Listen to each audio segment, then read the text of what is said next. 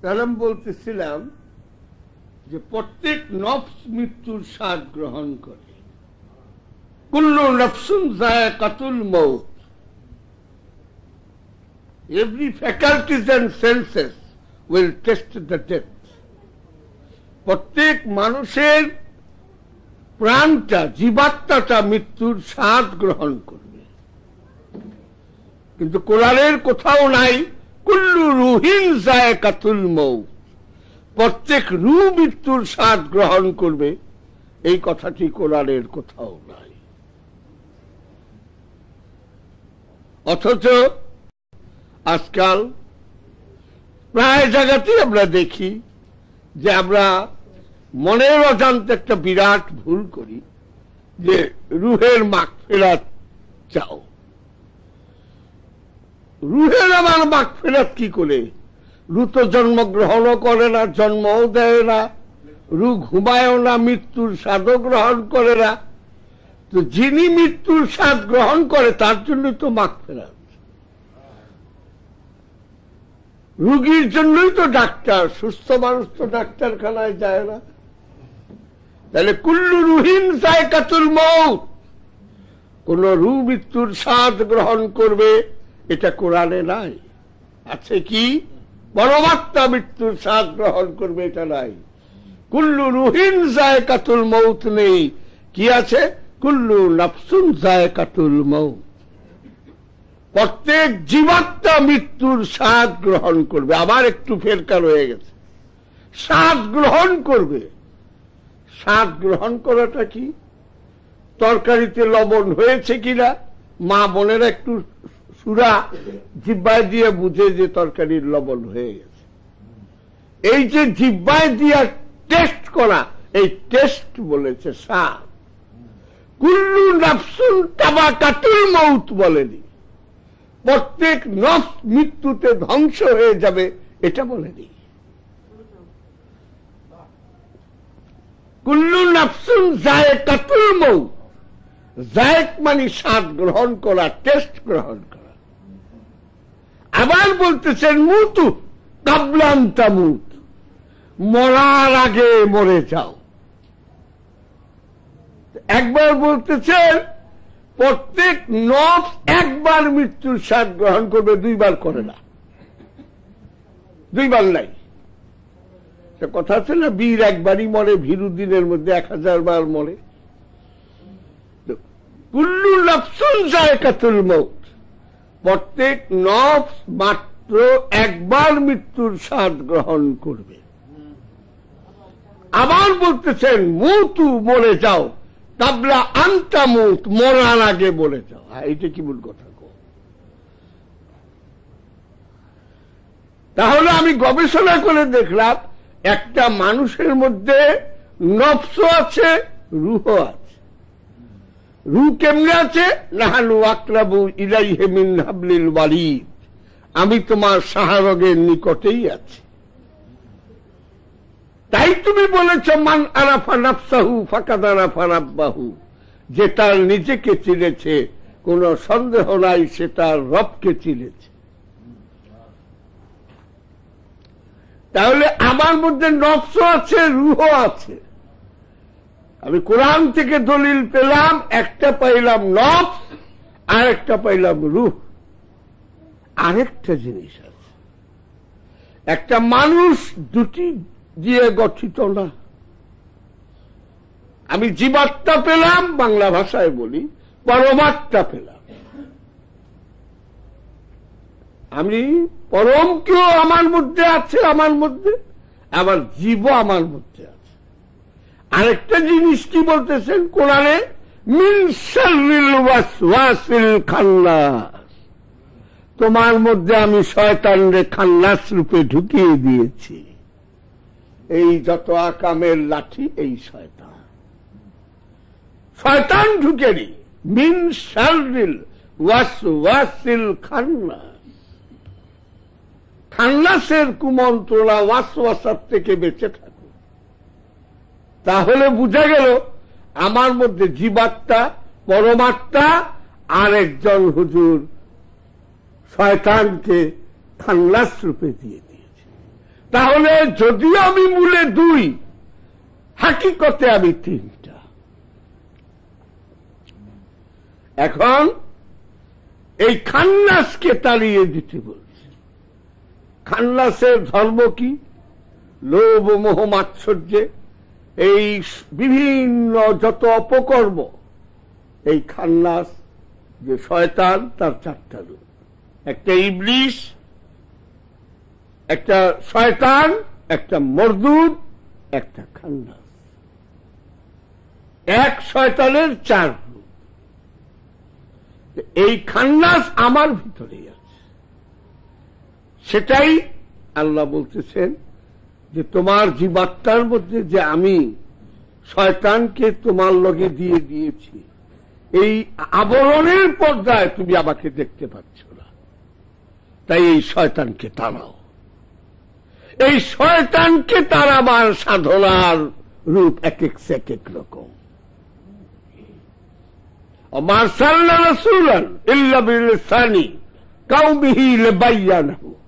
আমি এমন কোন জাতি, এমন কোন সম্প্রদায় নাই যেখানে কমসে কম একজন রাসূল না পাঠিয়েছি, এবং সেই জাতির, সেই সম্প্রদায়ের নিজস্ব ভাষায় আমার নিদর্শন সমূহ বর্ণনা করার জন্য।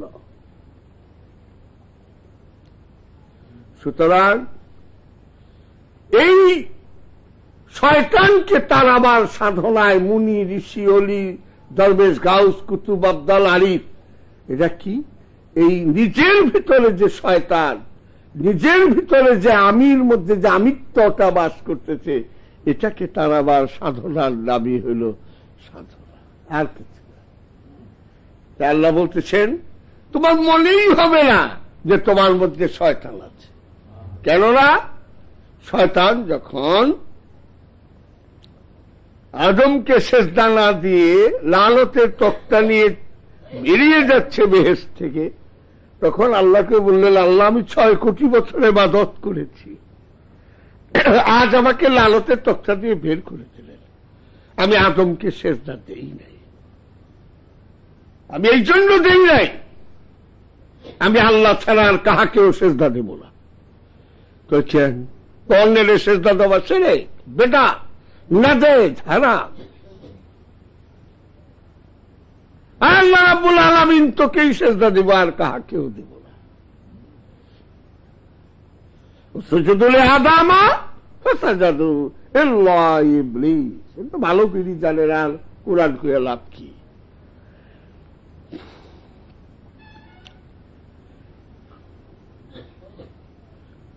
কত অনুরোধ করলো, কত কি বললো যে আল্লাহ আমি এটা দেব না। কেন দিবি না?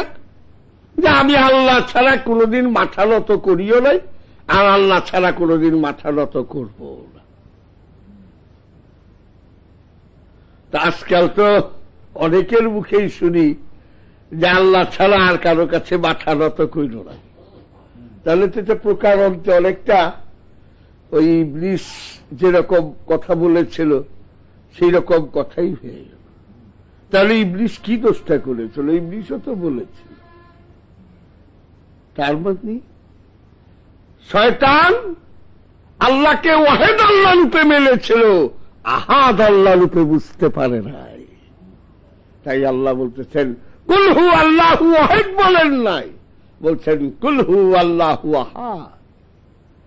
তুমি দেখতে শিখো যে আল্লাহ অখণ্ড, অদ্বৈত, স্বয়ম্ভূ সত্তা, লা মওজুদা ইল্লাল্লাহ, কোন অস্তিত্ব নাই আল্লাহ ছাড়া।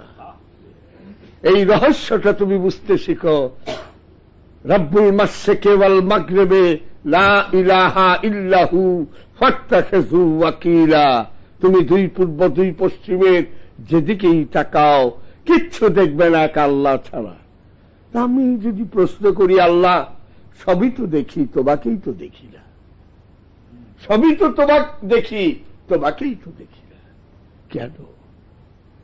এই আমার ভিতরে যে শয়তানটা খান্নাস রূপে আছে, এটাকে তাড়িয়ে দেন। এই তাড়ানোর প্রেসক্রিপশন হাজার হাজার রকমের, এক এক অলির প্রেসক্রিপশন এক এক রকম। দুধের শিশুর ঔষধের প্রেসক্রিপশন একরকম, 5 বছরের শিশুর প্রেসক্রিপশন একরকম, বৃদ্ধের প্রেসক্রিপশন একরকম। ঠিক সেই রকম আমার ভিতরে শয়তানকে যে খান্নাস রূপে ঢুকিয়ে দিয়েছে। কখন? ওই আজাজিল যখন বললেন, যার জন্য আমি লালতের তক্তা দিলেন, 6 কোটি বছর ইবাদত করার পরেও যাকে আমি সেজদা করি নাই, তাকে আমি যেন ধোঁকা দিতে পারি, তাকে যেন আমি জাহান্নামে ফেলে দিতে পারি। কয় এটা পারবি না, তবে ওয়াসওয়াসা দিতে পারবি, কুমন্ত্রণা দিতে পারবি, করা না করা বান্দার ইচ্ছা। তখনই এই রক্তের সঙ্গে মিশে যে আমার সঙ্গে শয়তানকে দেওয়া, আমি বুঝতেই পারি না যে আমার ভিতরে শয়তান আছে। কি চমৎকার বিজ্ঞানের পদ্ধতি! 15 ছটাক খাঁটি দুধের মধ্যে 1 ছটাক পানি, বুঝাই যায় না, পানির অস্তিত্ব বুঝাই যায় না। তাই প্রত্যেকটা মানুষ মনে করে শয়তান আবার কোথায়। এই জন্য এই 2য় খণ্ড যে বইটা, তার মধ্যে আমি লিখেছি যে শয়তান কোথায় থাকে এইটুক যে না জানে, সে সুফি হয় কি করে, সেই ইসলাম গবেষক হয় কিরকম, এইরকম মোটা বইটা লেখা বলাইছে। অথচ শয়তান কোথায় থাকে জানেই না, ভিত্তি নাই, সে করি নাই। হ্যাঁ, এতখানি মোটা বই লিখছে, তো ভিত্তি ধরতে হবে না। শয়তান কোথায়? শয়তান আমরা সমগ্র কোরআনে পাই যে শয়তান থাকার মাত্র 2টি জায়গা আছে, আর নাই। অনলি 2 প্লেসেস, 2টি জায়গা আছে যেখানে শয়তান থাকতে পারে। সেই 2টো জায়গা কি? একটা জিনের অন্তর আর একটা মানুষের অন্তর। অন্তর ছাড়া শয়তান থাকতে পারে না।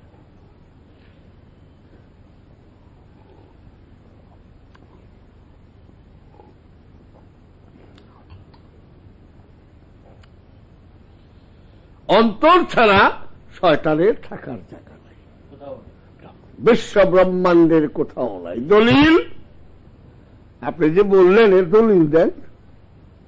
যে আপনি বললেন যে শয়তানের থাকার স্থান একমাত্র জিনের অন্তর আর মানুষের অন্তর। জিন আমি দেখি না, তো আপনি যখন বলছেন এটা মানলাম। মানুষ নিয়ে আমাদের কাজ কারবার, এইটা আমি মানলাম, ওটা বিশ্বাস করলাম, এটা দেখা মানলাম। আর কোথাও শয়তান থাকে না, এর দলিল কোরআনতে খুঁজেন।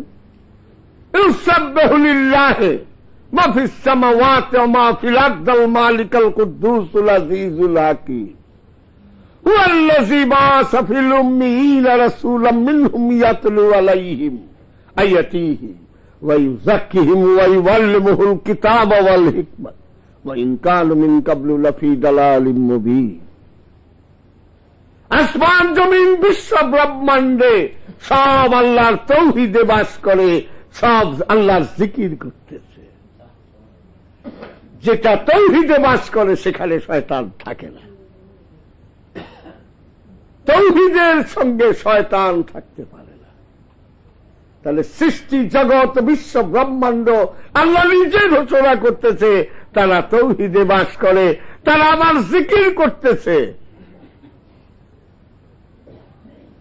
সুতরাং শয়তানের থাকার একমাত্র স্থান হল জিনের অন্তর আর মানুষের অন্তর। আমরা নিজের ভিতরে শয়তান না খুঁজে আমরা বাহিরে শয়তান খুঁজি, এটাই আমাদের জীবনের সবচাইতে বড় ভুল। আমরা যখন একটা গানের একটা লাইন শুনি সবাই আনন্দ পায়, সবাই অভিভূত হয়ে যায়। সেই লাইনটা কি? যদি একটা গান গায়ক গায়, ভবের নাট্যশালায় মানুষ চেনা দেয়, তখন আমরা সবাই খুশি হয়ে যাই। কেন খুশি হই? আমার ভিতরে খান্নাস আছে, শয়তান আছে। শয়তান আছে দেখেই খুশি হই। বাহ বাহ, কি সুন্দর বলছে। ঠিকই তো, ভবের নাট্যশালায় তো মানুষ চেনা বড় কঠিন। গানটা তো চমৎকার। কেন খুশি হই? আমার মধ্যে শয়তান খান্নাস রূপে আছে দেখা খুশি হই।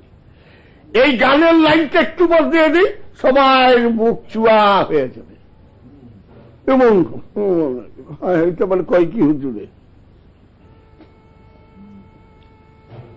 ভবের নাট্যশালায় মানুষ চেনা যায় খুশি। একটু বলি, ভবের নাট্যশালায় নিজেকে চেনা যায়। এই কথা রয়ে গেল। এটা আবার হুজুর কি কয়, আগেরটা তো সুন্দর ছিল, এইটা কেমন কেমন শোনা যায়, নিজেকে চেনা যায়। অন্যের উপরে ঠেলে দেওয়া মানুষের প্রবৃত্তি, নিজের উপরে বোঝা আসলেই মোড়ামুড়ি শুরু হয়ে যায়। এইটাই মানুষের মেন্টালিটি। ওইবার ওই অমুক ওই অমুক, এটা বলতে আমাদের ভালো লাগে। আমি নিজে কি কতটুক, সেটা আমার নিজেকে আত্মসমালোচনার মাধ্যমে যে আমি শুদ্ধ করব, এটা আমার কাছে যেই শুনি ভবের নাট্যশালায় নিজেকে চেনা যায়। কত এটা কোনো গান হইল নাকি? ভাল লাগে এটা শুনতে। কোনটা ভাল লাগে? ভবের নাট্যশালায় মানুষ চেনা যায়। ওটা অন্য রূপে গিয়া পড়ল, ঠিক না? তাই বললাম যে একটা মানুষের মধ্যে তিনটা জিনিস, একটা শয়তান, একটা জীবাত্মা, একটা পরমাত্মা। একটা শয়তান, একটা নফস, একটা রূহ। এই এর থেকে আল্লাহ বলতেছেন, মুতু কাবলান তামুত, মরার আগে বলে যাও শয়তানকে তাড়িয়ে দাও, মিন শাররিল ওয়াসওয়াসিল খান্নাস, এই খান্নাসকে তাড়িয়ে দাও। তাই খান্নাসকে তাড়াবার যে প্রেসক্রিপশন, এটাই ওলি আল্লাহরা দিয়ে গেছেন, আর কিছু না, আর কিছু দেয় নাই। এটুকের জন্যই এত কান্না, এটুকের জন্যই লালন গীতি, এটুকের জন্যই সেই দুদ্দুষার গান, এটার জন্যই সেই পাঞ্জুসার কালাম, এটার জন্যই সেই হাসন রাজার কালাম, এটার জন্যই মনমোহন দ্বিজদাস জগদীশের কালাম। এই সব একই সাগরে লীন, একই কথা ভাষায় ছন্দে গানে বলে যাচ্ছে যে তোমার ভিতরে যে অশুভ শক্তিটা আছে, এটাকে বের করে দাও। বুঝছেন? ভাষা ভিন্ন, ভাষা ভিন্ন, ভাবের বাহন ভিন্ন, কিন্তু কথা একটাই। এখন এই ফরিদপুরের প্লেনেও আসা যায়, ট্যাক্সিতেও আসা যায়, লঞ্চেও আসা যায়, কত রকম ভাবে আসা, আইটাও আসা যায়। তাই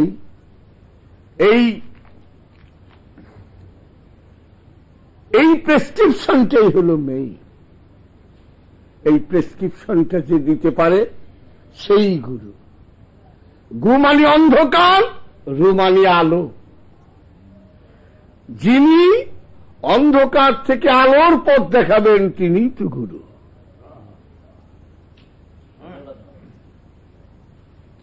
যিনি অন্ধকার থেকে আলোর পথ দেখাবেন, তিনি তো গুরু।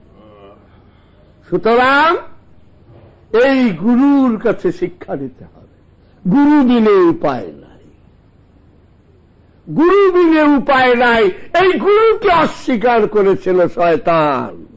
তাই বলেছিল, আদমকে আমি কখনোই সেজদা দেব না, আদমের বৎসতা আমি স্বীকার করব না, আমি তোমাকে একা ডাকবো, তোমাকে আমি সেজদা দেব। সুতরাং এই রহস্যের যে জিনিসটা, বিষয়টা, এই বিষয়টা ওলি আল্লাহরা ধরিয়ে দিয়েছে। তাই জগতে সত্য প্রচার করে গেছেন সব মুনি ঋষি, অলি, গাউস, কুতুব, আবদাল, আরিফ। কেউ বুঝতে পারে, কেউ বুঝতে পারে না। যে বুঝতে পারে না, এটাও তার তকদির, যে বুঝতে পারে, এটাও তার তকদির। এই একটা দিন চলে যাচ্ছে, কবরের দিকে এগিয়ে যাচ্ছি। একদিন চলে যাব, দেখব পুত্র কন্যা যাদের জন্য এত মাটি খামচেয়েছি, এত সত্য মিথ্যারি করেছি, ভূতের মতো খেটেছি, কেউ আমার সঙ্গে না, আমি সম্পূর্ণ একা চলে যাচ্ছি। আমি ইলিউশনের মধ্যে ছিলাম, একটা মহামায়ার মধ্যে আমি বাস করতাম। তখন তার চৈতন্য হয়। সুতরাং এই প্রেসক্রিপশনটা কিভাবে, এইটাই আমি ওই কিছুক্ষণ আগে আমি বলতেছিলাম আজম সম্বন্ধে, যে আজম এই লাইনে ছিল না। ও আমাকে হাসতে হাসতে বললেন যে বাবা আমার 14 গোষ্ঠীর মধ্যে এই লাইনে নাই। বাবা আপনি পাল্লায় পড়ে আমি আসলাম, কারণ আপনার একটি কথায় আমি একসময় হালে হয়তো ভক্তদের বলতেছিলাম যে সারা জীবন আজম বাবা বাবা ডাইকা যাবি, পাবি না কিচ্ছুতেই, বাপ ডাইকা লাভ কি, মইরা গেলে পাবি, এটা তো বাকি। আয় সাধনা কইরা দেখ। আমি তাহলে সাধনার প্রেসক্রিপশন দিই, তুই 3টা বার কর। যদি কিছু 3 বারে তুই কামেল হইতে পারবি না, কিন্তু কিছু তো বোঝা যাবে। পুকুরে মাছ আছে কিনা আছে, 2-3টা জাল ফেললেই তো বোঝা যায়। তাদেরকে ফেলে দিলাম। আজম সাধনা করে যদি কোন নিদর্শন না পাস যে না এই সাধনার মধ্যে, সাধনার পুকুরে আমি জাল ফেললাম দেখি 2-1টা মাছ উঠে কিনা, সাধনা করবার গিয়ে বোকা হয়ে গেল। বাবা এত সুন্দর সাধনা আপনি জানালাম কি এটা আমার নালে, এটা হযরত বু আলী শাহ কালান্দারেরটা দিলাম। হযরত বু আলী শাহ কালান্দার যে মাসনাদে বু আলী শাহ কালান্দারের মধ্যে যে সাধন পদ্ধতি লিখে গেছে, সেইটা তোকে দিচ্ছি, তোর বাপের কোনো ক্রেডিট নাই। বাবা এইটা দিলেন। আমি বাবা জান শরীফ শ্বশুরের শরীর নূরে হকগঞ্জে নূরের মধ্যে 23টি মোরাকাবার প্রেসক্রিপশন আছে। আমি এত বড় ভক্ত হয়ে তো একটাও নিলাম না। খাজা গরিব নওয়াজের আছে, আমি তো নিলাম না। কুতুবুদ্দিন বখতিয়ার কাকির আছে, আমি তো নিলাম না। গাউসুল আজম গাউসে পাকের আছে, আমি তো নিলাম না। আলাউদ্দিন কালিয়ার সাবেরির আছে, আমি তো নিলাম না। ফরিদুদ্দিন গঞ্জে সকারের আছে, আমি তো নিলাম না। কারটা নিলাম ওই ফরিদুদ্দিন গঞ্জে সকারের মুরিদ এবং খলিফা হযরত বু আলী শাহ কালান্দারের প্রেসক্রিপশনটা নিলাম। কারণ এই 21 শতাব্দীতে এই প্রেসক্রিপশনটা হলো সবচেয়ে সুন্দর। করো করো, কিছু না পাও চলে যাও। আজমের কাছে ভালো লাগলো। আমি 3টা সাধনা করো, যে 0 হয় বলল বাবা আসসালামু আলাইকুম, আমি অন্য গুরু ধরি গিয়া, আমি কিছু পাইলাম না। এই জন্য আমার ওয়াজের কাছে আছে, এ সাধক মুরিদ শত শত গুরু বদলাও। গুরু তোমার মুখ্য না, মুখ্য তোমার নিজেকে চেনা। কারণ একটু আগে বলেছিলাম, হারমোনিয়াম দিয়ে গাইলাম, খাজা তোমার শান কত বড় রে, বাবা ভান্ডারী তোমার শান কত বড় রে, বাবা সুরেশ্বরী তোমার শান কত বড় রে, সব বলিলে বললাম। বললেও শান আছে, না বললেও আছে। সূর্যের আলো বিকিরণ করে যতই গান গাই, আর মেঘে ঢাকলে ওই সূর্যই থাকবে। তো তার শান বলো, এই গান গায়ে তুমি কি পাইলা? তুমি তো গান গাইয়েই গেলা, পাইলাটা কি? কিছু তো পাইলা না। তার চ্যালেঞ্জ গ্রহণ করো। তুমি আমার বললো বাবা এই 3টা মোরাকাবা এটা কোরআনে আছে। কোথায় বাবা? আমি সূরা তওবা বা বালাতের 2 নম্বর আয়াত আছে। আয়াতটা কি রে বাবা? ফাসিহু ফিল আরদে আরবাআত আশহুরিন।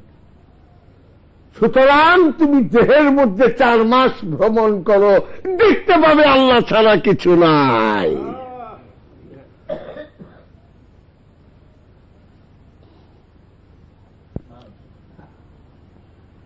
আল্লাহ পড়ে থাকেন। আজ অসাধক মুরিদ খবরদার, পীর বদলায়ও না, আগুন নিয়ে খেলা করা হবে। তোমার যদি সাধনা করার ইচ্ছা থেকে থাক, বহু বড় বড় জায়গার চেয়ে আসে, আমার এখানে আছে, এটা আমার বাবা মাহতাব জানেন। বাংলাদেশে 7-8 হাজার কোটি টাকার মানুষ মাহতাবরে দিয়ে গেছিলাম। আমার মেয়ের জামাই তার এখানে চাকরি করে, স্যার স্যার কুচে কুচে মুখ ফেলে ফেলায়, আর ওই স্যার আমার সামনে এমনি করে। উনি আমার দোতলার উপরে নিয়ে বললেন, হুজুর আমি সাধনা করি। এমনকি আপনাকে আমি একটু পৃথিবীর অষ্টম আশ্চর্যের মতন আমি একটু চায়া দেইখানে, কারণ রিমোট কন্ট্রোল দিয়ে দরজা খুলে, রিমোট কন্ট্রোল দিয়ে আলমারি খুলে এই দেখলাম কত বড় ধনী। মাহতাব বলল যে বাবা নিচের বৈঠকখানার 1.5 কোটি টাকার ফার্নিচারই হবে, আমি নামটা বলবো না। এই মানুষটা দোতলায় নিয়ে বলতেছেন, রিমোট কন্ট্রোল দিয়ে দরজা বন্ধ করেছে, হুজুর আমাকে সাধনা করবো। ওই সাধনা সুফিবাদ আত্মপরিচয়ের একমাত্র পথ বইয়ের শেষে লেখা আছে। সিস্টেমটা দেন, খাতা কলম নিল, উনি লিখতেছেন এইটার পরে এইটা, এইটা এতবার এই, তারপর মোকামগুলি লতিফাগুলো সব আমি বলে দিলাম। দিয়া বললাম, বাবা বাংলাদেশে আপনার নাম সবাই জানে, এত বড় ফার্মাসিউটিক্যাল ইন্ডাস্ট্রিজ এর মালিক আপনি, এই হাজার হাজার কোটি টাকার মানুষ, আপনি কেন সাধনা করবার দেবেন?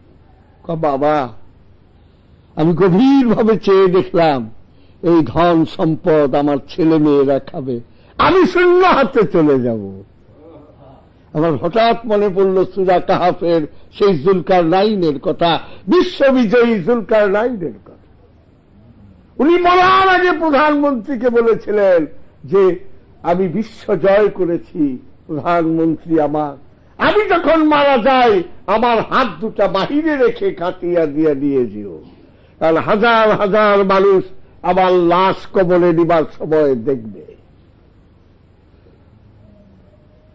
প্রধানমন্ত্রী বললেন, মহারাজ আপনি বিশ্ববিজয়ী যুলকারনাইন, আপনার লাশের হাত বাহিরে নিয়ে এই খাটিয়া দিয়ে নিয়ে যাব, এটার রহস্য কি মহারাজ?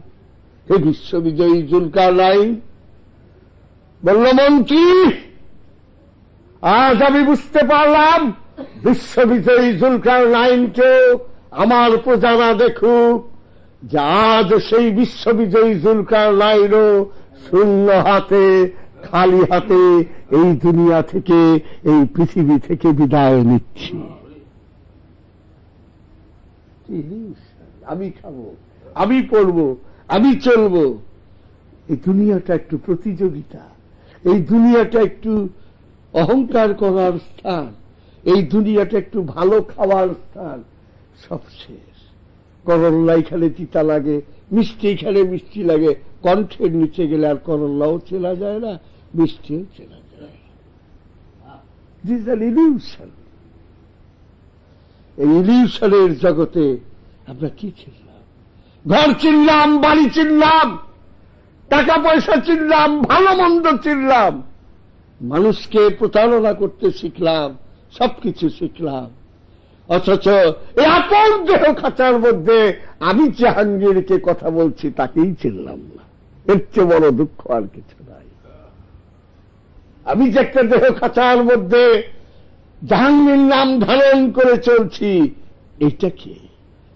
একে যখন জিজ্ঞেস করি তখন বলে, ওই আল্লাহর কালামে আছে না, মান আরাফা নাফসাহু ফাকাদ আরাফা রাব্বাহু, পরশ নাই, তার নিজেরে চিনলে আল্লাহরও চিনা হয়ে যায়, চুপ হয়ে যায়।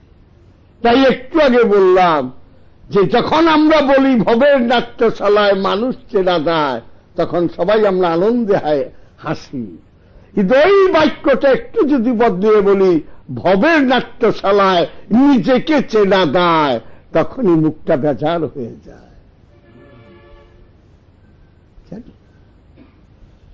সুতরাং এই সৃষ্টির, এই দুনিয়ার, এই যে আসতেছি যেন কক্সবাজারের ঢেউ দেখতে যায়, 5 নম্বর ঢেউটা 4 নম্বর হয়, 4 নম্বরটা 3 নম্বর হয়, 3 নম্বরটা 2 নম্বর হয়, 2 নম্বরটা 1 নম্বরটা কুলে এসে বিশাল ইনিয়া চিৎকার দিয়া বাড়ি দিয়া ফনা হয়ে যায়, শেষ হয়ে যায়। কত শত শত হাজার হাজার লক্ষ লক্ষ ঢেউ এই কিনারে মিসমার হয়ে গেছে, ফনা হয়ে গেছে, এই ঢেউ শেষ হয়ে গেছে, কেউ দেখতে যায় না।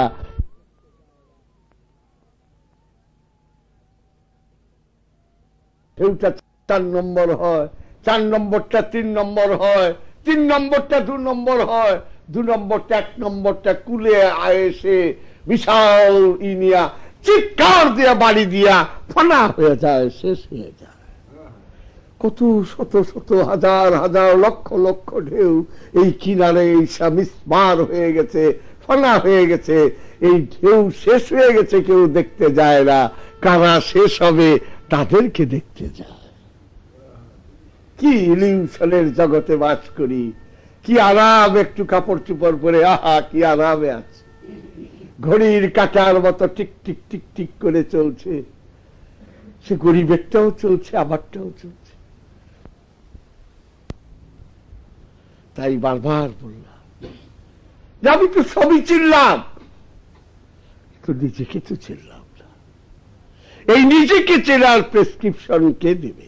যে দিতে পারবে সেই তো গুরু, সেই তো গুরু।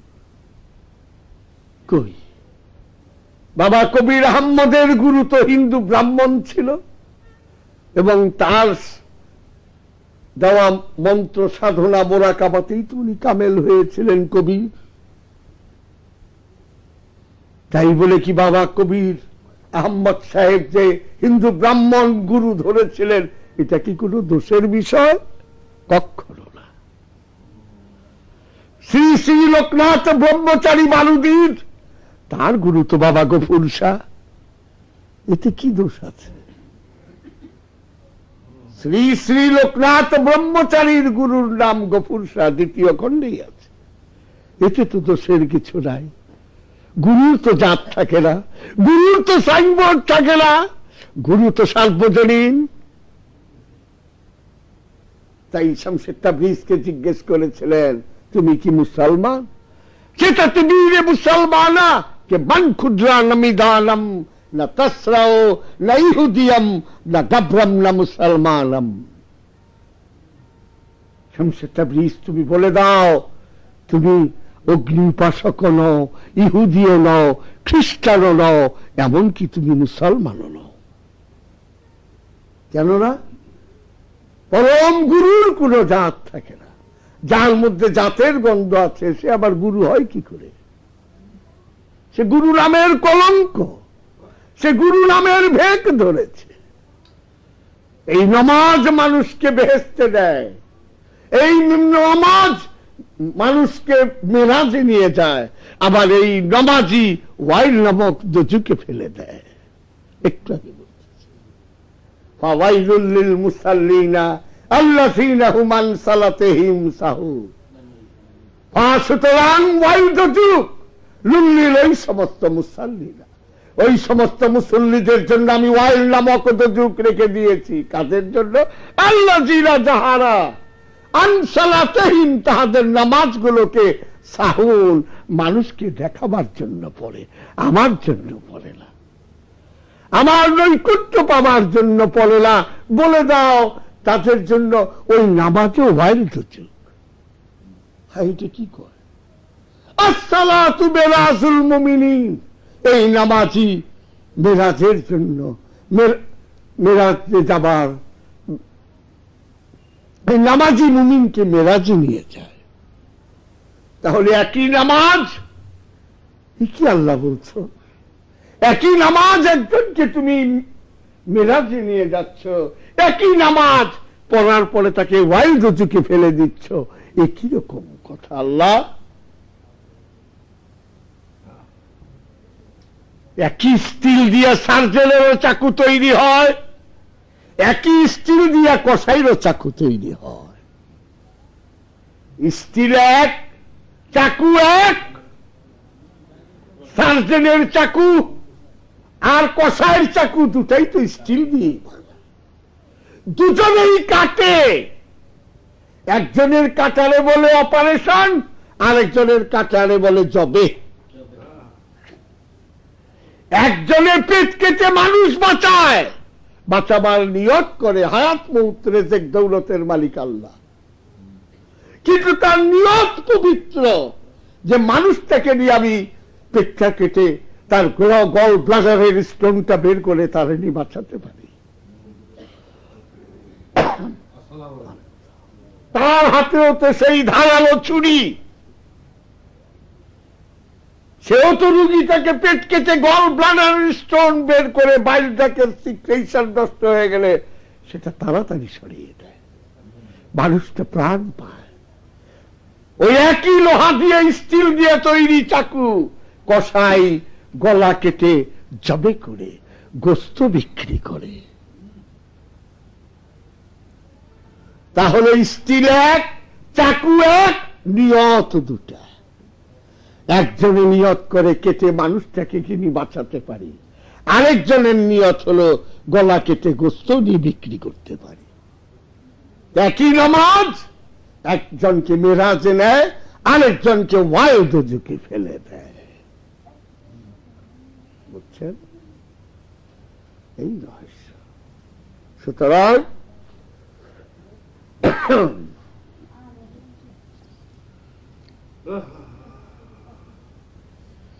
একদিন আমি এক ভক্তের বাড়িতে গেছি, একটা শিক্ষিত লোকই আমাকে মানে, খুব এমনি মানে। তো বলতেছেন অন্যারে যে কৃষ্ণ গোপীর সঙ্গে প্রেম করলে হয় লীলা খেলা, আর আমি করলে হয় বদমাইশ। আমি ডাক দিয়ে বললাম, আসো বাবা, ভালো হাত, তুমি সত্য কথা বলছো, একটু গবুল বলো নাই। তুমি করলে বদমাইশিও হবে, আর কৃষ্ণ করলে ওইটা লীলা হবে। হুজুর কেমনে? আমাকে বসো, এই বেশি দিন লাগে না। আমাকে আদনান স্বামী আইছিল, দেখছো সেদিনকার গজল গায়ক, পপ গায়ক, এই মোটামুটি ইচ্ছা। আবাহনী মাঠের মধ্যে 2000 টিকিট, 2000 টাকার টিকিট ব্ল্যাকে বিক্রি হয় 5000 টাকা, খবরের কাগজে পড়ি। আদনান স্বামীর গান শুনবার গেলে তুমি 2000 টাকার টিকিট 5000 টাকা ব্ল্যাকে দিয়া তার গানটা শুনে আসো, টাকা দিয়া, তাও টিকিট নিয়ে ব্ল্যাকে কিনা। ওই একই গান তুমি গাও, একটা মানুষ শুনেন তো দূরের কথা, কুকুর সাহেবরা ঘেউ ঘেউ উপহার পাইবারই বেশি সম্ভাবনা আছে। ওই একই গান তুমি হারমোনিয়াম দিয়ে গাও, ভোগ ভোগ ভোগ করে উঠবে। তো তোমার জন্য আদনান স্বামীর গান শুন যখন গাইবা, কুত্তায় ঘেউ ঘেউ করবে। আর আদনান স্বামী যখন ওই গান গাইব, 2000 টাকার টিকিট ব্ল্যাকে 5000 টাকা দিয়ে তুমি দেখবার যাও। তাই আদনান স্বামীর গান ওটা ওর জন্য লীলা খেলা, তুমি গাইলে এটা বদমাইশি হয়, হুজুর মাপ চাই। সুতরাং যার জন্য একই তো মানুষ, ঠেলা গাড়ি চালায়, ওরও হাত পাও মাথা মুন্ডু আছে, আলবার্ট আইনস্টাইনেরও মাথা মুন্ডু হাত পাও আছে, দেখতে তো দুইটা একই রকম। এটাই তো ধোঁকা। আমি তোমাদেরই মতো একজন বাসা, কোরআনের এক জায়গাও নাই আনা ইনসানুল মিসলাকুম, আমি তোমারই মতো মানুষ নাই। বাসার মানে চামড়া। বাসার কিরকম একটু বুঝিয়ে দে। ছেলে পেলের আধুনিক বইয়ের মধ্যে দেখবেন টিতে টাইগার, এলে লায়ন, আব্বু এইরকম কেন, এটা থাপা দিয়া দইরা হরিণ খায়, এইটাও দইরা, এটা বনের রাজা। কি খায় বাবা? এই গার মটকে হরিণ খায়। বাবা এই সিংহ এইটা কই থাকে? বনে। এইটা দেখুন, এই ছবির দেখলাম, ছবির দেখাটা হইল ছায়া, আর আসল দেখা হইল রিয়েল।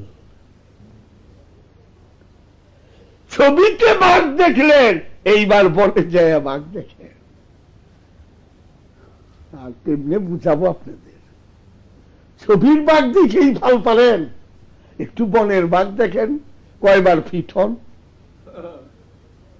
ডিসকভারি চ্যানেলের মধ্যে দেখি ওই হরিণে ধরতেছে, বাবা কিরকম করে ধরতেছে, বাবা এটা কোথায়? আফ্রিকার নাইজেরিয়ায়।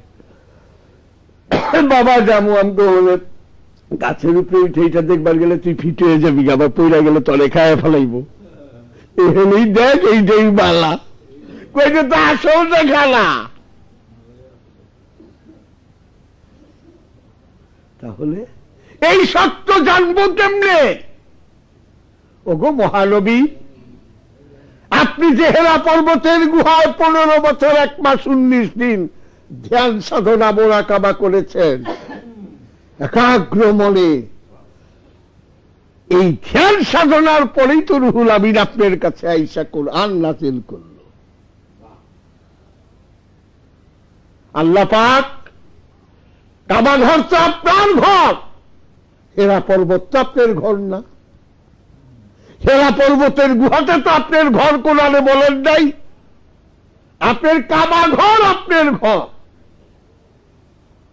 সেই ঘরের মধ্যে কালাম না নাজেল হলো না, নাজেল হলো সেই 2500 ফিট উঁচায় জাবালুন নূরের সেই হেরা পর্বতের অন্ধকার গুহায়।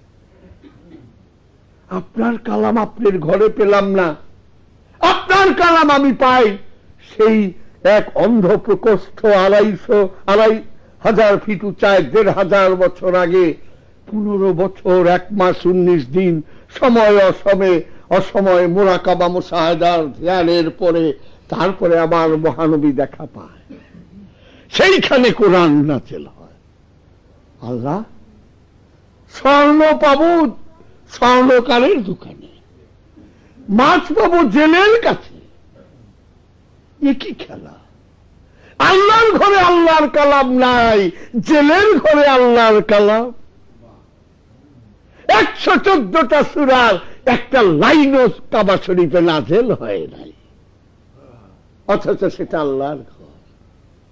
আল্লাহর ঘরে আল্লাহর কালাম পাই না। খুব ইশারার মতো শুনলেন কথাগুলো, ফরিদপুরে জীবনে প্রথম আসছি তাই বলতেছি।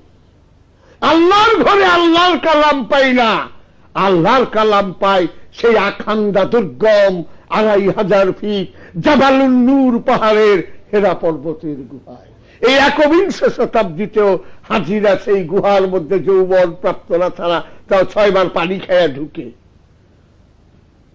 দেখে আমার ডাক্তার সাহেব চিন্তা যেখানে কি করে আমার মহানবী সাধনা করলেন। মৌলানা সাহেব, এই 15 বছরের মোরাকাবা মুশাহাদার ধ্যান সাধনা কি আপনি কিছু দিয়ে কাট করে কাইতে কোন 5 ওয়াক্ত নামাজ পড়ে বেহেশতে যান গা? ভালো, আপনার কথাও ভালো, আপনি যতটুকু বুঝছেন ততটুকুই তো বলবেন। মহানবীর তো ধ্যানের প্রয়োজন ছিল না, কারণ আল্লাহ বলতেছেন আদম যখন পানি এবং মাটির মধ্যেও ছিল না তখন আমি মহানবী ছিলাম। তাহলে উনি কেন ধ্যান সাধনা করতে গেলেন? তাওহীদের শিক্ষা, নিজে আগে মিষ্টি ছাড়ো, তারপরে বৃদ্ধর ছেলেকে বলো মিষ্টি খেও না। আগে তুমি ধ্যান সাধনা করে দেখিয়ে দাও তোমার উম্মতকে, যদি আল্লাহর নৈকট্য পেতে চাও, পরমের নৈকট্য পেতে চাও, এই মুরাকাবা মুশাহাদা ছাড়া অসম্ভব। কতটি গাঠি ভইরা কথা শিখবেন আমার কাছে, কথাগুলো দিয়া ধেই ধেই করে যাবেন বাজারে, 2-4 জন আটকাইতে পারবেন। হ্যাঁ, কি আনাল আটকে ফেলেছি।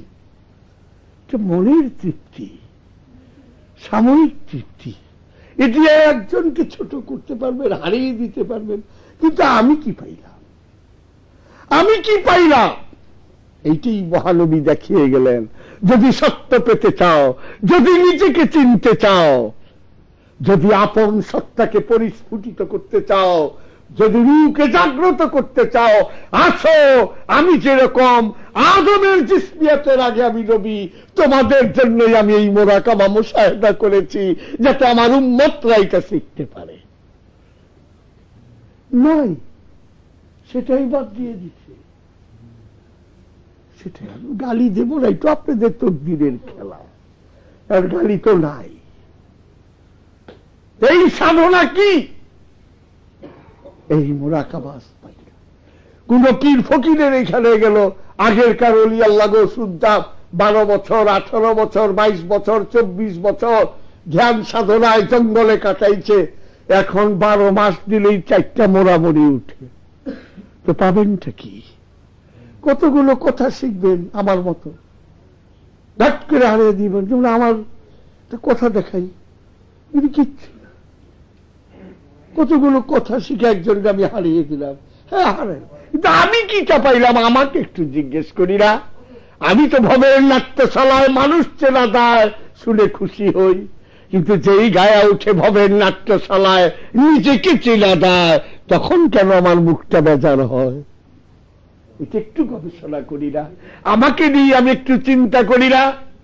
কেন মহানবী সেই ধ্যান করতে গেলেন? মহানবী এই সাধনা কেন করলেন?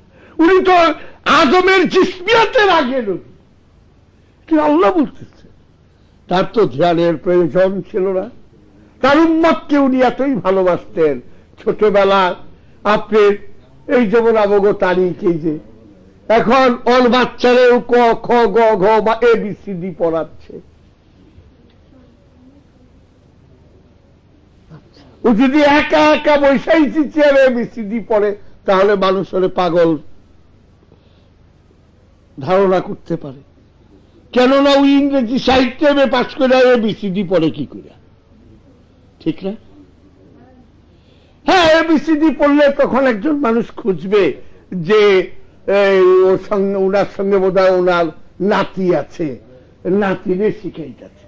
যেই দেখবো যে না একটা 5 বছরের নাতি আছে, তখন ওই সৈয়দ তালিক ইংরেজিতে এবে হইল, না ঠিক আছে ঠিক আছে, নাতিরে শিখাইতেছে A পড়ো B C D। আর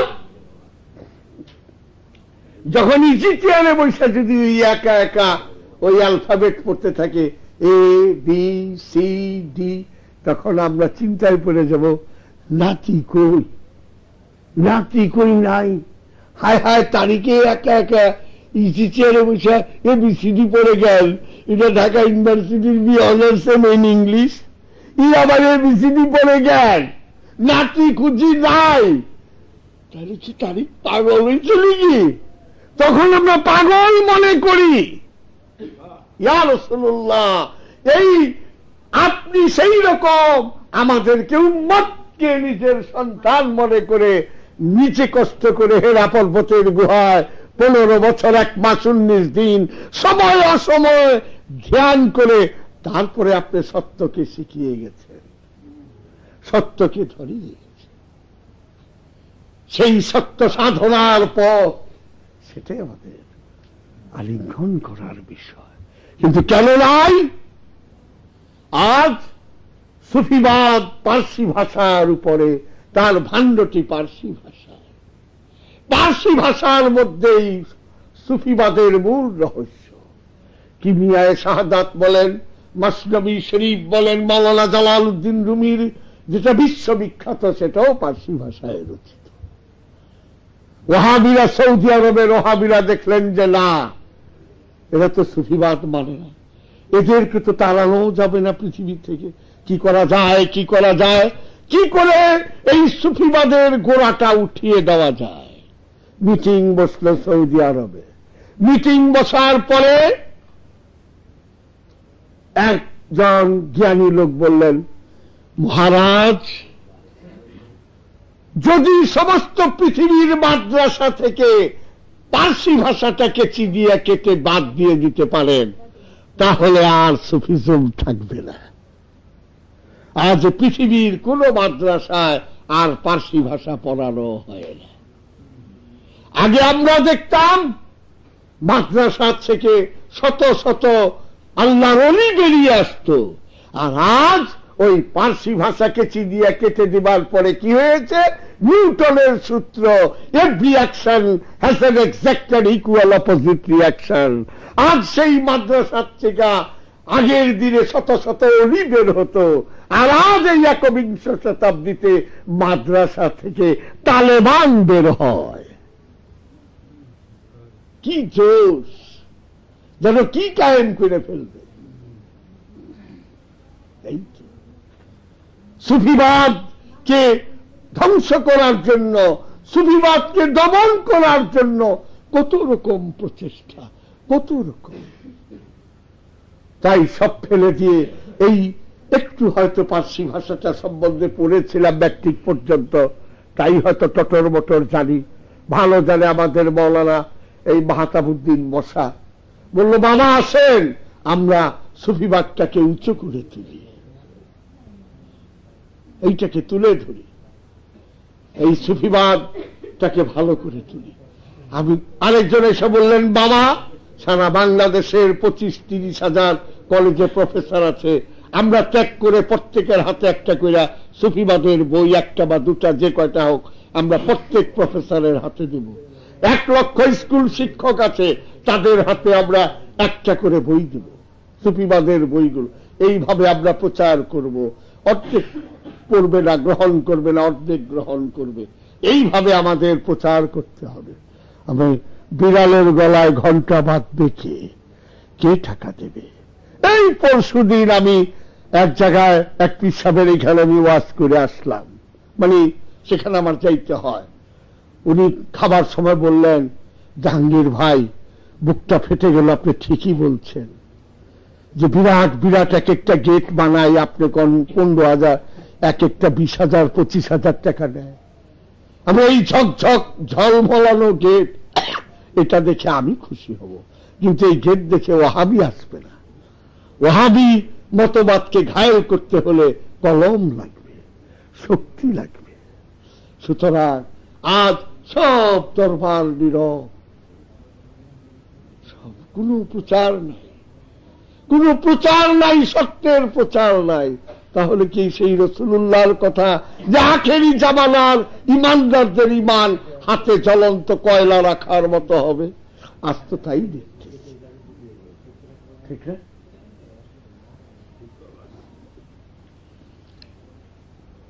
বাবা তো বুড়া মানুষ, একটু ক্লান্ত, একটু বলাজাত করে দিই, দিয়া শেষ করে দিই। হ্যাঁ আজম বাবা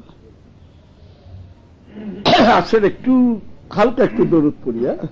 আল্লাহুম্মা সাল্লি আলা সাইয়্যিদিনা মাওলানা মুহাম্মদ ওয়া আলা আলি সাইয়্যিদিনা মাওলানা মুহাম্মদ। আল্লাহুম্মা আলা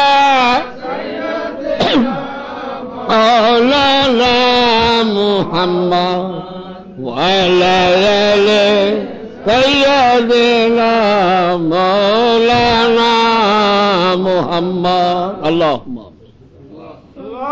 আল্লাহ রাব্বুল আলামিন সত্যকে বুঝবার তৌফিক দান করো। তোমার পাক দরবারে আমরা সবাই হাত তুলেছি, আমরা যেন সত্যকে বুঝতে পারি, সত্য সাগরে অবগাহন করতে পারি, সেই তৌফিক তুমি আমাদেরকে দাও। আল্লাহ রাব্বুল আলামিন বৈষয়িক বিষয়ে কিছু চাইলাম, আমাদেরকে বিপদ আপদ বালা মুসিবত থেকে রহমতের চাদর দিয়ে ঢেকে রাখো। আল্লাহ রাব্বুল আলামিন যারা আমার সঙ্গে হাত তুলেছে তাদের মনের মকসুদগুলো যদি ন্যায়সঙ্গত হয় সেটা তুমি কবুল করে নিও। আল্লাহ রাব্বুল আলামিন যারা আমার সঙ্গে হাত তুলেছে তাদের শত্রুকে বন্ধু করে দিও, না হয়তো হেদায়েত করে দিও। আল্লাহ রাব্বুল আলামিন আজকে যাদের দারিদ্রতার কষাঘাতে জর্জরিত, তুমি বলেছ কাদাল ফাকরু ইয়াকুনা কুফরান, দারিদ্রতা কুফরির দিকে এগিয়ে নিয়ে যায়। সুতরাং যেটুকু না হলে সংসার চলে না, যেটুকু না হলে মানুষের জীবনে ন্যূনতম চাওয়া পাওয়া মিটে না, সেইটুক থেকে তুমি আমাদেরকে বঞ্চিত করো না।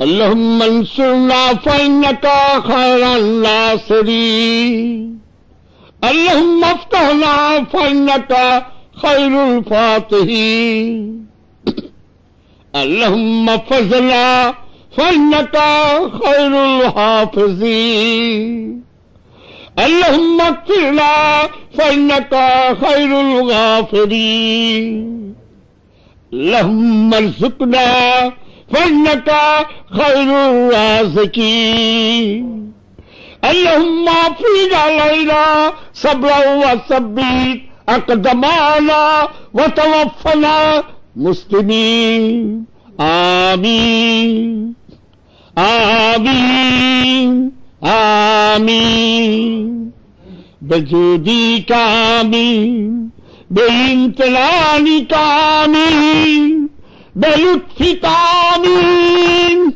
ببری کامین باسمی کامین بذاتی کامین بقدرتی کامین بفضلی کامین بمنی کامین بعزتی کامین بجلالی کامین یا خیر المسئولین تبارک اسمہ وربک وذو الجلال والاکرام بحق لا الہ الا اللہ محمد رسول اللہ صلی اللہ علیہ وسلم.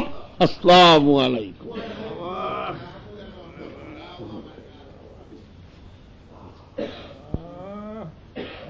شری شری اے شری شری بابا.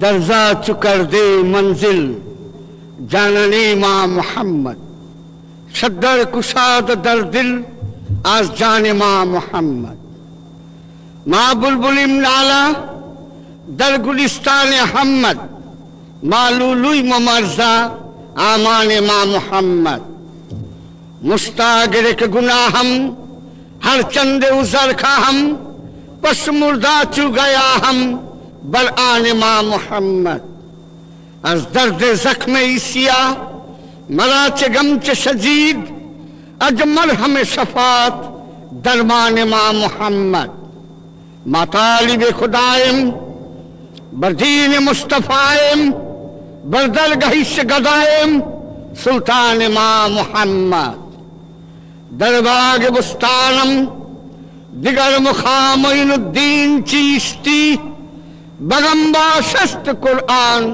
بستان ماں محمد. اے دال خزا غریب نواز تمہارے গোপন ওজিফা বাংলার বুকে কয়জন জানে আমি জানি না. এই অধম কুত্তারে জানবার তুমি তৌফিক দিয়েছ. তোমার এই কালাম তোমার এই ওজিফা পাঠ করার পরেই আমি সামান্য কিছু বলার মতো না হলেও কিছু অসংলগ্ন কথা আমার ভক্তদেরকে শোনাবার জন্য আমি এখানে বসেছি.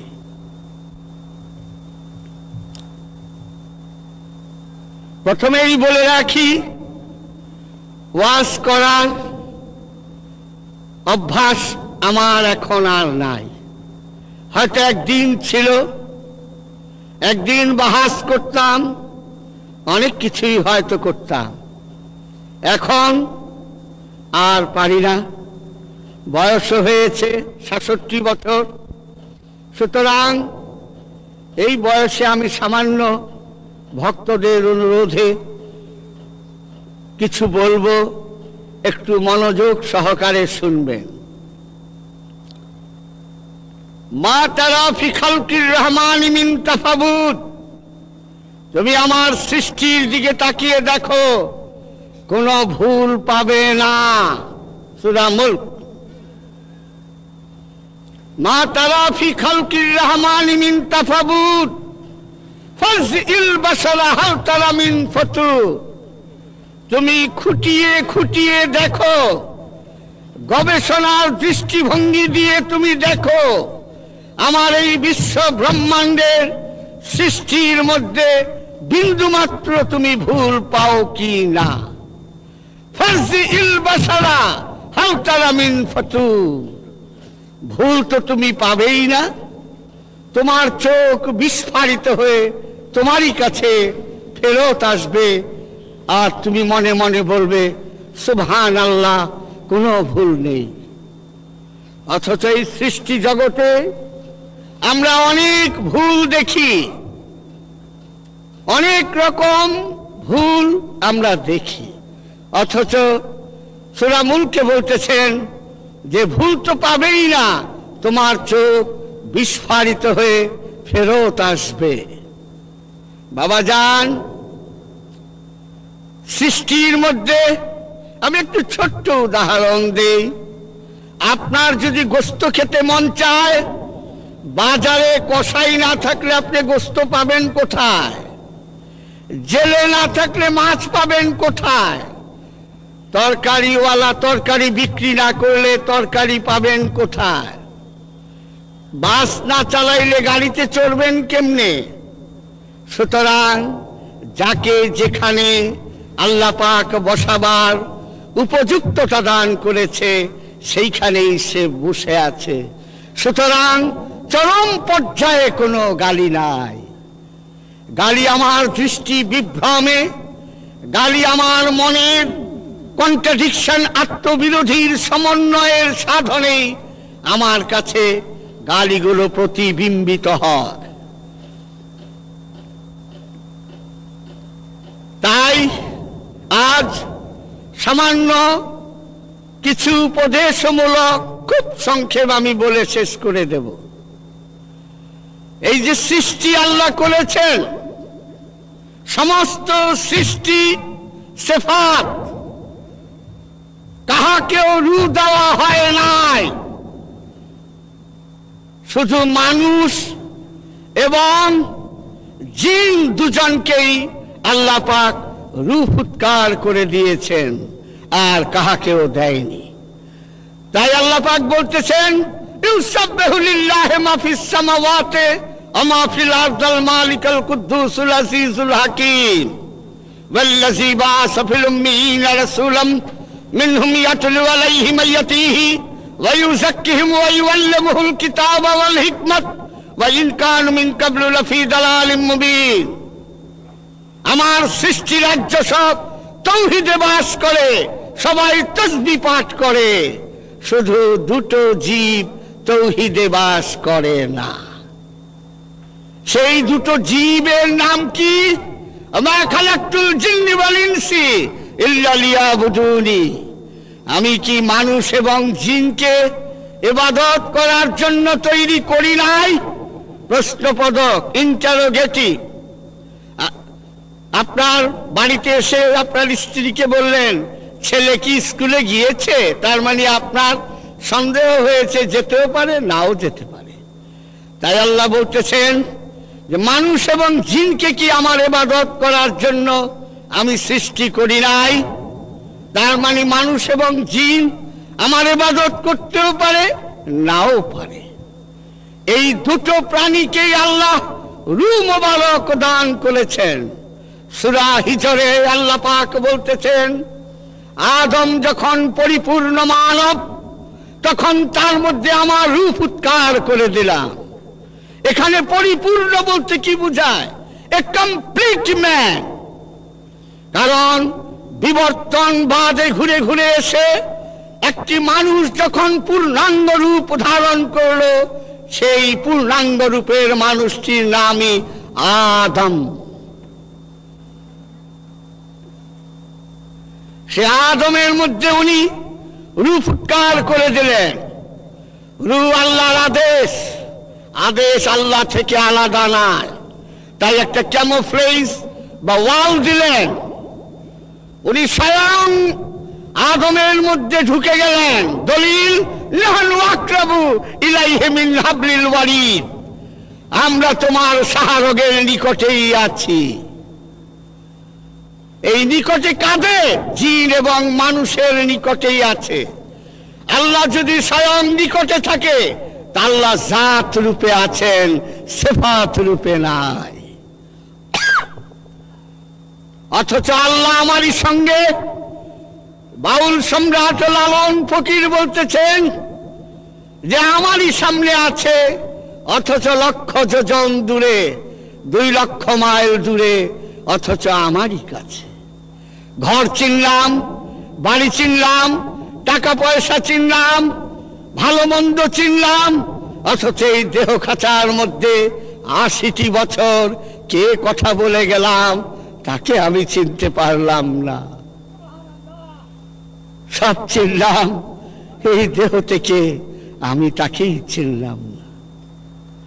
তাই বলেছে মান আরাফা নাফসাহু ফাকাদ আরাফা রাব্বাহু, যে তার নিজের নফসকে চিনেছে কোনো সন্দেহ নাই সে তার আল্লাহকে চিনে ফেলেছে। পাস্ট টেন্স, প্রেজেন্ট টেন্স না। হি ate rice, he eats rice না, সে খেয়ে ফেলেছে। তো যে তার নিজেকে চিনেছে বা নফসকে চিনেছে, মান আরাফা নাফসাহু, যে তার নিজেকে চিনেছে সে তার রবকে চিনেছে। বলে তো নাই মান আরাফা রুহু ফাকাদ আরাফা রাব্বাহু, যে তার রূহকে চিনেছে সে তার আল্লাহকে চিনেছে।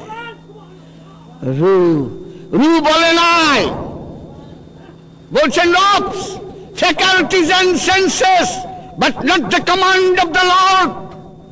Command of the Lord কে চেনা যায় না, সে স্বয়ং উদ্ভাসিত হয় মানুষের মধ্যে।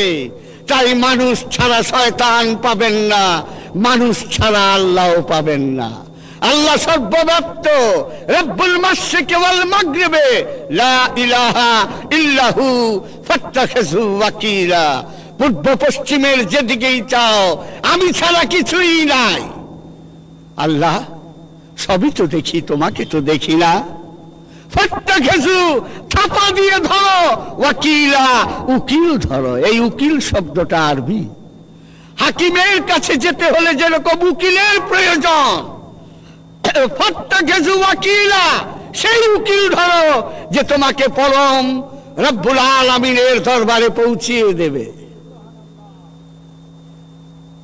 এটা তুমি ধরো, না হয় সময় ফুরিয়ে গেলে কোথায় যাবে তা তো তুমি নিজেই জানো।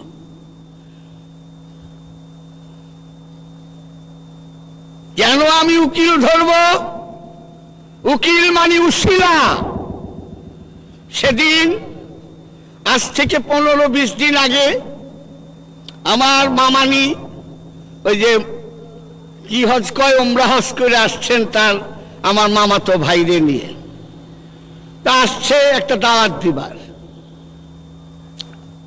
আমি বললাম, মামানি আপনি তো গতবারও হজ করছেন, কহ মনটা ভালো লাগে না, তাই উমরা হজটাও কইরা আসলাম, পয়সা লাগা মানুষ। আলহামদুলিল্লাহ। আমি গতবার যে হজ করছেন কি পাইলেন? কয় সৌদি বাদশাহ আমারে আর মাসুদরে দুইজনে 2টা কোরআন শরীফ উপহার দিচ্ছে। আমি সুবহানাল্লাহ। আমি সৌদি বাদশাহ কোরআন শরীফ দিচ্ছে কাহা? আমি চলে কি সৌদি বাদশাহ সর্বশক্তিমান? কয় নাউজুবিল্লাহ। উনি তো একটা সাধারণ বাদশাহ।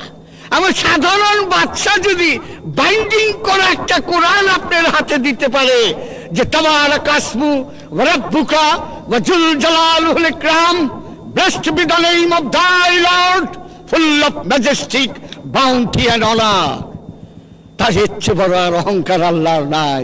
আমি সব, উনি সব কিছু জানেন, আমার মনের কথা জানেন, সব জানেন। তাহলে কি ধরতে যাবো কেন এই নাইটানটা? আল্লাহ সর্বশক্তিমান। সৌদি আরবের বাদশাহ হাজিদেরকে একটি করে কোরআন হাতে তুলে দেয়, আর আল্লাহ রাব্বুল আলামিন আপনার কোরআন প্রথমে দেন আপনি জিবরিলকে, তারপরে দেন মহানবীকে। মহানবীর ঠোঁটে কেন আপনার কালাম পাবো? You have taken to media. আপনি দুইটা উসিলা নিলেন, দুইটা মাধ্যম নিলেন। আপনার কালাম কি আপনি পারতেন না ফেরেশতাদের দিয়ে বাইন্ডিং করে আমাদের ঘরে ঘরে পাঠিয়ে দিবার? আপনি কি সৌদি বাদশার চেয়ে দুর্বল? নাউজুবিল্লাহ। আপনি সর্বশক্তিমান হয়ে আপনার কোরআন পাই প্রথমে জিবরিল, তারপরে মহানবী। আপনার ইনজিল পাই প্রথমে জিবরিল, তারপরে ঈসা আলাইহিস সালাতুস সালাম। আপনার জবুর পাই প্রথমে জিবরিল, তারপরে দাউদ আলাইহিস সালাতুস সালাম। আপনার তাওরাত পাই প্রথমে জিবরিল, তারপরে মূসা কালিমুল্লাহ। আপনি কেন 2টা উসিলা নিলেন? 2টা মাধ্যম দিয়ে কোরআন, ইনজিল, তাওরাত, জব্বুর পাঠাইলেন। আর সৌদি আরবের বাদশাহ কোটি কোটি কোরআন বাইন্ডিং করে হাজিদেরকে সেই হজের যাত্রীর মাতৃভাষায় দিয়ে দেয় বাইন্ডিং করা। ওগো আল্লাহ, আপনি কি বাইন্ডিং করা কোরআন শরীফ আমাদের পাঠিয়ে দিতে পারতেন না? আল্লাহ বললেন, I have taken 2 medias. Oh my banda, you please take 1 media. আমি 2টা উসিলার মাধ্যমে কোরআন পাঠিয়েছি। তুমি যদি আমাকে পেতে চাও, আদমের মাধ্যম ছাড়া পাবে না। উইদাউট অ্যাডাম পাবে না। ডাইরেক্ট ডাক দিবে, ডাইরেক্ট আল্লাহকে ডাক দিবে। সূরা হাশরের 16 নম্বর আয়াত খোলো। শয়তান বলতেছে, ইন্নী আখুফুল্লাহ রাব্বুল আলামিন, ওগো আল্লাহ, আমি